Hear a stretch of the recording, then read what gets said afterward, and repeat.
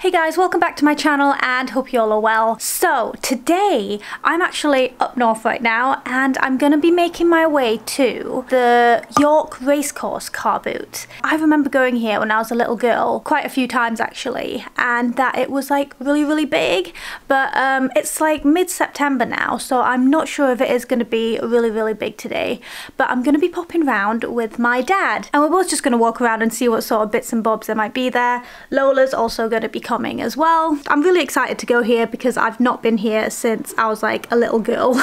So it's been a very long time. A little bit about me, you guys probably don't care, but I'm gonna tell you anyway, is that I'm actually from York. I was born there, I went to school there, and I left at 8 years old. So I'm pretty much like a York gal, but just not lived there in a very long time, you know what I mean? So I'm pretty much like going home, and it just feels really nice every time I go back to York. So yeah, hopefully I'll have some like Yorkshire luck and find some good stuff at the car boot. So let's get going. Alright, so I've just got parked and the car boot actually looks pretty big, so I'm so excited to just like explore. So got a banana with me because I'm hungry. Lola's excited to get out the car as well. It's been quite a long drive. Come on, Lola. So I've got my dad. For a wee, will it have a wee? So I've got my dad here with me. He's just taking Lola for a wee. And I'm gonna bring a backpack to put some of my stuff in.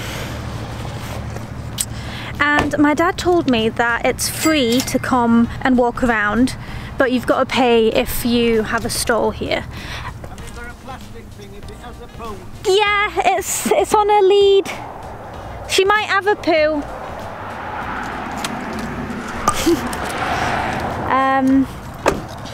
Also, I forgot to say earlier, this car boot is open on a Saturday.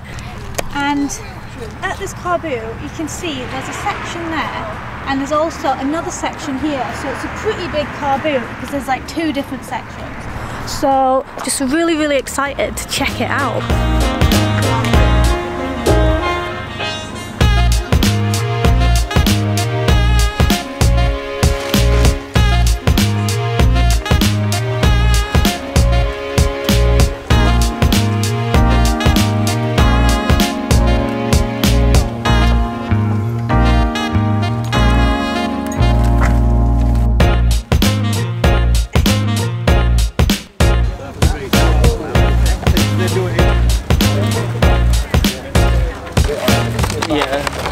Should we say 10 o'clock lot? Thanks very much. No problem. Thank you. Yes, please, if you had, yeah. 25 minutes for that. It's a lovely one. Oh, thank you. Please.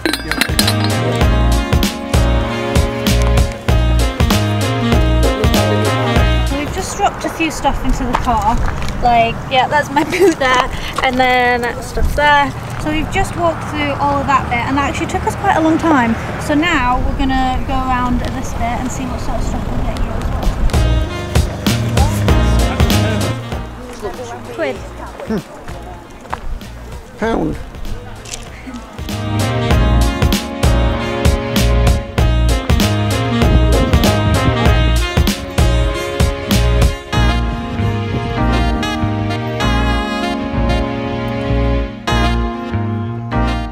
How much did you pay? 5 quid. How much do you think you can get? 20. Oh. So we're just making our way back to the car now. My dad's like talking to his mate over there. I'm pretty pleased with a lot of the stuff I got. I feel like this car boot doesn't have as much clothes as the other one. Like there's more like random bits and bobs in this car boot, which is really interesting. So I really enjoyed just walking around and just seeing stuff. Ooh, cheers. And just seeing random stuff, you know, because it's different. But yeah, so I'm gonna make my way home now, and then I'm gonna do a haul and show you guys what me and my dad got. Stay tuned. And it's haul time. So I'm just going to run through some of the items that me and my dad got at the car boot in York and share with you guys what we got and how much we paid for our items. This is going to be quite an interesting haul really, because I'm going to show some of the stuff that my dad got as well. And it's quite interesting because some of the stuff that he gets isn't stuff that I would think of getting myself. And my dad has actually been doing car booting and like bargain hunting, etc. for like 40 odd years. So he's been doing it for a pretty long time. Whereas for me, I've only been doing it for like a couple months or so, and maybe this is why I'm so into it, because like It might be in my blood from my dad, you know? But anyway, I'm just gonna show you guys the stuff we got, so let's begin. So to begin with, my first item is this Olympus camera. So with this, I saw it at the store. The guy was asking £4, I think, and then I like thought about it because I wasn't sure if it was gonna work, and you can't really test it out because I didn't have any batteries on me. And then I like went back and I asked him if it worked, and he said he wasn't sure if it worked, and he was like, oh, I can do £3. And then my dad came round and my dad was like bartering, and then he got it for £2. So my dad helped me get this camera for £2. So I thought, for £2 you can't really go wrong. If it doesn't work, then it doesn't work. But anyway, I got home, put in the batteries, and it works. I thought I was gonna do a flash then. Oh, there we are. So yeah, I've bought some film downstairs, so I'm gonna be taking some pictures with this camera at some point and seeing how the pictures turn out. I'm just really excited to like use this, and for £2, I just feel like you can't go wrong, and you could literally just like throw it. Not that I'm gonna throw it, but I feel like this is something you can just like whack in your bag, and you're not afraid of it breaking, you know, because it just feels quite sturdy. So yeah, I'm really pleased with this find, and I really do want to like branch out rather than just do clothes. So I'm just kind of learning and dipping my toe into like buying maybe electronics and like toys and board games. So yeah, I'm not sure if I am going to sell this. I'll probably keep this for myself, but I'll just have to see. But yeah, very happy with this camera. You know, like when you open it, you can hear the camera like turn on, or I don't even know what that sound is. Can you hear it? Oh, oh wait, that little, after you take a photo, I feel like an idiot not knowing like what that is, but it just sounds so cool, look. Yeah. I'm probably gonna like waste my battery now, so I'm gonna stop. But yeah, this is my first item. Next off, my dad found this like vintage radio. I actually don't have the radio with me because my dad's up north and I'm in London right now, so he's got the radio at home. But he paid £1.50 for this radio, and he said he's popped it in his kitchen and he loves it. It works well. It's his sort of like style, so you can't go wrong with the radio for £1.50. So next off, my dad got this collectible antique 1930s folding ruler. He paid £1 for it, and like I've had a look on eBay, and there's some people that have got them on for like 20 quid or more. My dad said that they're a collectible item and that he's sold quite a few of them before, so he knows he can definitely sell one. He's also got another one which he's kept for himself, and he kind of like put them together, and he actually prefers the new one he just got. There's one on here for £27.68, £26.49, £18.44, £7, but like £12 postage. So yeah, seems like those rulers can do pretty well. You know, like I would have never thought to get one of those rulers, and my dad's just paid £1 for one, and like they're worth like over 20 quid. Isn't that just so interesting? Yeah.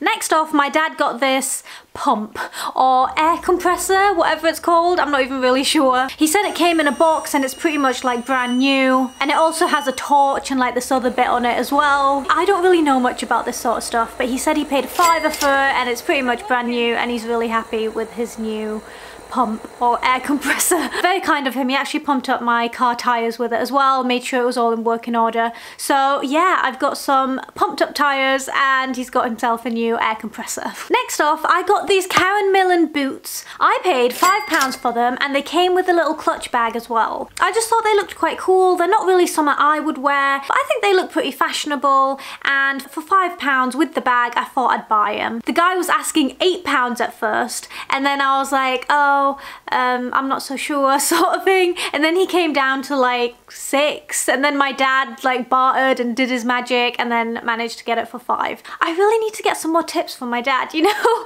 He's just so good at bartering. I feel like I'm too soft when I barter sometimes, and I'm like, oh, okay. Whereas like with my dad, I suppose he's done it for 40 years, so he knows how to barter in it, and he's a dealer himself, so I've got to learn some tricks from him, really. But £5 for these two.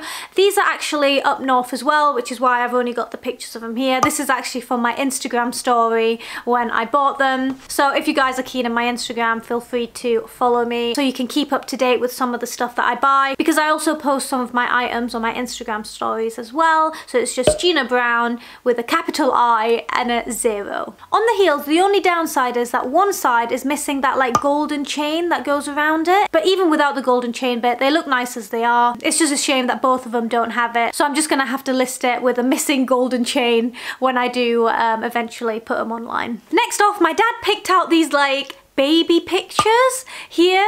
Like, I don't know, he said that he sold a few of them before and we paid 50p each for these pictures. They do look pretty cute, not really my cup of tea, but I thought I'd try them for 50p. These are also up north right now as well. I'll either try and list them on eBay or maybe try and sell them next time I'm selling at the car boot. I don't know. Maybe I'll put them up on my wall. I don't know. But I don't know, for 50p, I suppose. I just kind of got them because my dad was like, yeah. You know, sometimes when you buy stuff and you're like, why did I get that? But then you did get it and then you kind of forget why, but then you do quite like it, but then you're not sure. I'm just gonna kind of see what I'm gonna do with them. I don't know. Next off, my dad got this like vintage screwdriver thing. I'm not sure if people actually use these anymore, but I suppose they're like a collectible item, maybe? He only paid £1 for it and I think it like turns both sides. Like I said, I don't know much about tools and stuff like that. He was just kind of like trying to show me how it worked and I was like, oh, okay. But I've like forgotten how it works now. £1, you can't go wrong for that. And then another tool he got was this hammer. He also paid £1 for this hammer as well. Dads and their tools, eh? I'm sure you guys can relate to this. Honestly, I don't even know what I'm looking at when I look at tools. Next off, I got this Harley Davidson wallet. So this was one of the first items I found. I saw it on the stall and I kind of like opened it, had a little look. It feels good, it feels genuine, and like it's made from real leather, which it says here, genuine leather. Right there, and I don't know, and all the stitching and everything looks really well done. I wasn't sure on it, but then the woman was like, you can have it for 50p. So I bought it for 50p. I thought it looked pretty nice anyway, and like there's a code here. So I typed in this code and they sell them brand new online in like America for about $39.99. It's pretty much the same exact wallet, it has the same code on it, so I do think this is an original Harley Davidson wallet. For 50p, you can't go wrong with that, and it is nice, like I like it. Maybe I'll use it, but I think it's a bloke's wallet, so I might not use it, and I've already got like a pink wallet, so. But yeah, 50p for this wallet, that ain't bad, is it? Next off, I got these like light browny orange Clarks shoes. So when I saw them, I thought they looked quite like vintage and edgy. And I tried them on and they fit me. And I don't know, they just look quite cool. And Harry's like, they look like someone in a library would wear. And I tried them on and I actually really liked them. And I also tried them on with like some fluffy little socks, and they actually look really nice with some fluffy little socks as well. With the little I don't know what it's called, the little flower bit that, with the little lace that goes around. I bought these from a dealer there with some items that my dad got as well, and these worked out at about £4 in the deal, I'd say. They are actually something I would wear as well, so I might even keep these. Don't know when I'd wear them, but I don't know. Let me know what you guys think. They kind of look like those kicker shoes as well. And then next off, my dad got this vintage clock. And he's told me that he's given the clock a clean and it's working fine. And he thinks that it's made in like the 1940s. If any of you guys know much about clocks, then let me know what you think about paying a £5 for that. Because yeah, clocks aren't something I know much about as well. And lastly, I got these 901 Levi jeans. So I paid quite a bit for these, I think. I paid £16 for these jeans and this Calvin Klein shirt. These jeans, the lady actually said that she had these since she was like younger, and she said that they're from like the late 80s or early 90s and that these were hers. So there's no stains on them at all, but because she says she's worn them so much, there's a tiny little hole, but not even that big of a hole. So just there. But to be fair, it's not like a proper hole. It's just where like the leather has like worn. And I actually really like these, which is why I paid quite a bit for them. Maybe you guys are thinking 16 quid all in all isn't that much for Levi's. To be fair, it is a good price. But you know, like when you go to a car boot, you just don't expect to pay that much for clothes sometimes, you know? So I do think I paid a reasonable amount. It's just because it was at a car boot, so I feel like it was on the high side. But they're really lovely jeans. I really like them. They're a really good fit. They're nice and vintage. They're a nice colour as well, like the light blue colour. So I'm really happy with this find, with the Calvin Klein top as well, but I do prefer the jeans to the Calvin Klein top. Let me know what you guys think to the price I paid for this, because it'll just be interesting to share each other's thoughts, and I want to hear what you guys think as well. So yeah, that's pretty much most of the stuff we got. We did get some other stuff as well, but like this is like the main stuff that we got. I hope my videos inspire you to go out and like do some bargain hunting and go to more car boots, because it's just fun, you know, you don't know what you're gonna get, and you just like using stuff again, because you don't always need brand new clothes all the time. And I want to show you guys that it is fun just going around car boots and charity shops and just like thrifting, looking for secondhand stuff, and I just want to inspire you guys to do it as well. But thank you for watching my video, and I also hope it gives you a little idea of what York Racecourse car boot is like as well. It is a really good car boot there, very big. Another thing I do is I also have a little business with my mum. My mum makes upcycled vintage Hmong embroidery bags in Thailand. So like the fabric is upcycled from vintage Hmong embroidery from the Thai Hmong tribes. So she upcycles vintage clothing as well and makes something new with it. So this is her website here. If these bags seem like your sort of thing, then feel free to give my website a browse. And if you've got any questions, then feel free to comment below or ping me a message through my Facebook. Thank you again for taking your time to watching my video.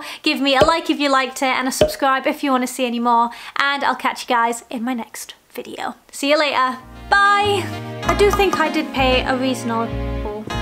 Is it Karen Millen? Is that how you say it? I think it might be Karen Millen. Next off, I got this Harley Davidson